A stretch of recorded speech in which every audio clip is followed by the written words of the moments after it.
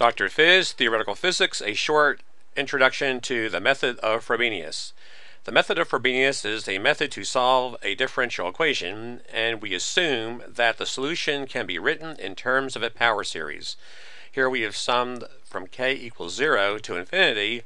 However, a more general relationship is to include an offset where k is replaced by k plus r. But this is a simple one to try first, and often this works. If this doesn't work, and k plus r doesn't work, well, you know with differential equations, there's lots of tricks. You never can tell with a differential equation just what may work and what may not work in most general cases. So let's set this up here where we look at the derivative of the power series. We pull down a k and then have an x to the k minus 1. And some folks like to start this k equal to 1 since the first term here, a sub 0, x to the 0 is the constant a sub 0. And if you take the derivative, that goes away, then k starts at 1.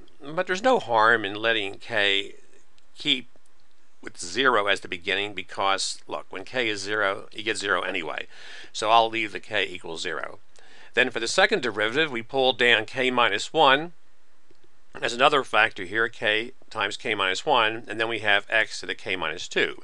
Notice there's no harm in keeping the k equals 0 because when k equals 0, you get 0. When k equals 1, you get 0.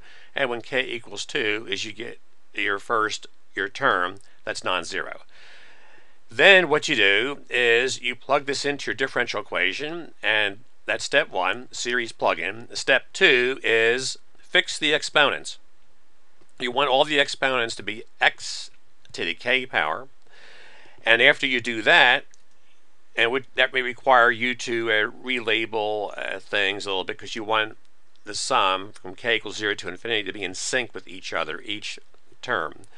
Then you can use the arbitrary argument, step 3, the arbitrary argument where you pull the x to the k out to the far right, and since the sum is equal to 0, and the x's are arbitrary, you cannot count on it being 0 because x happens to conspire to be a value that makes it true because x is arbitrary where you can pick x to be whatever you want. It's a variable, therefore to make it vanish all the time, what's in parentheses is 0, and when you do that you go to step 4, which is find the recursion relation, which will give you a k plus 1 term or a k plus 2 term in terms of the k term. We're going to do this in another section, but this is the general outline of the method of Frobenius.